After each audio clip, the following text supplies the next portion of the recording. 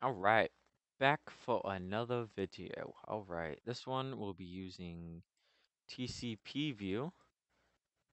TCP view. Google that up. It should be the first one or the second one. Let's go to the second one. Let's see what that is. Oh yeah, you can see all the different tools that are in this called sysinternals. It is by Microsoft, so don't worry, it's good. Download that. Nothing by Microsoft is bad. Everything by Microsoft is just on point, perfect, amazing, never crashes, never fails. If you can't tell, I'm using sarcasm. Um, so you can either run it from here, or I will personally just extract it.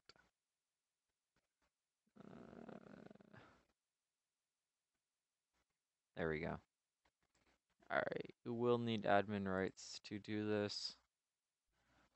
I don't see why you wouldn't be an admin. Should agree, nobody reads that stuff. And bam, here we go. Alright, so there's nothing really happening right now on this one. What you can see right now is what you have your processes over here on this side. So your application. You'll have the pin pin ID, I think it's called. PID. Don't worry about that at all, really. You have the protocol, so either TCP or UDP, really. It's version 6. You have your local address, so that is your computer. You have the port which it runs on. Then you have the remote address. This is really the big one right here. So what address is it connecting to? And then the remote port.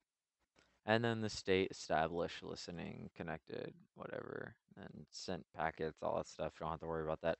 The main thing here is the port and the remote address.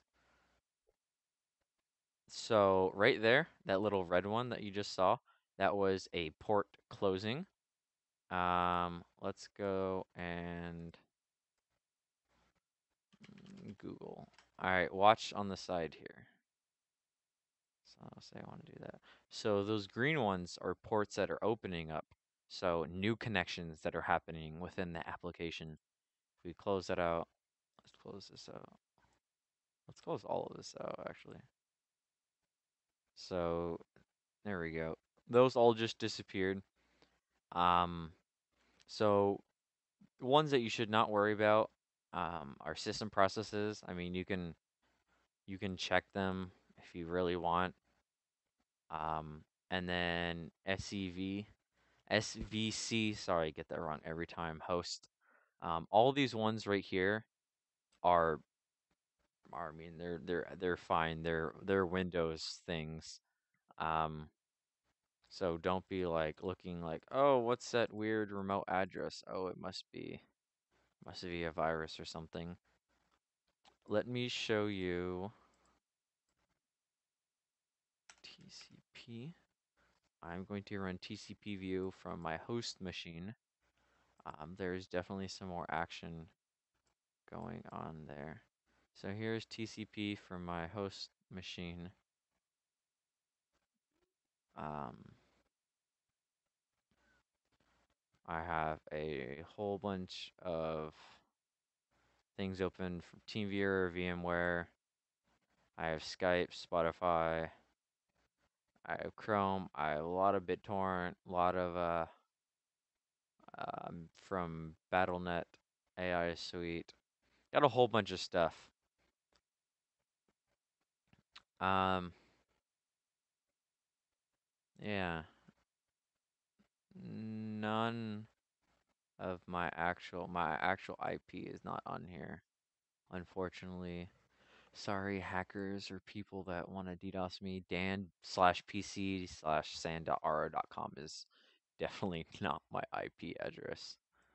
Um, so this is something to be expected in like a real computer, with a whole bunch of things opening and closing, and not necessarily just, you know, like barely a few things. If this is very important because you can see applications that won't normally be open.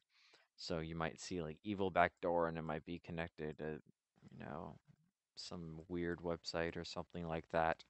So this is just a good little tool to see what kind of connections are open. And for some reason, if you can't run this or anything, you can always go here, go to command, open that up, type in netstat, all one word.